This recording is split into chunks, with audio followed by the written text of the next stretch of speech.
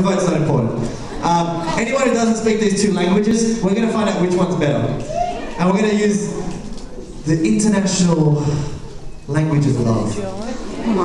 You're going to say I love you in French, you're going to say I love you in Dutch, and whatever sounds better, we're going to stick with. So that's not fair. Pressure. And you're going to say it to me.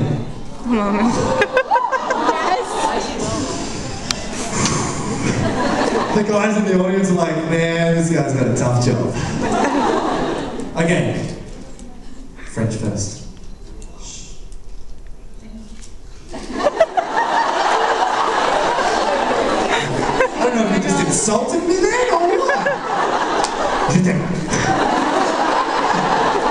We'll give you a second chance. Let me see how nervous you are. She's shaking, guys. No, I'm just joking. I get nervous too. So, sorry, ready? To me.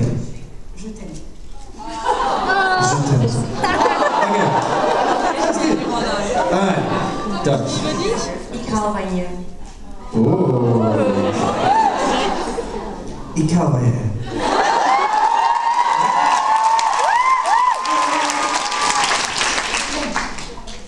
Ik hou van je.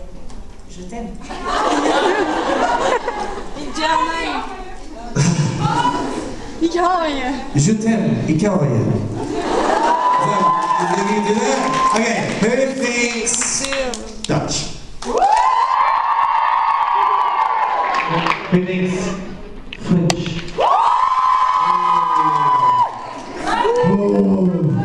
I'll tell you what. German. Illibedik. It's the Germans.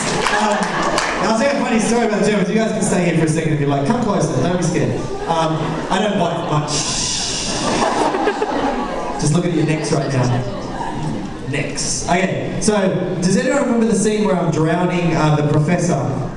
Yes. And I'm asking for the cure?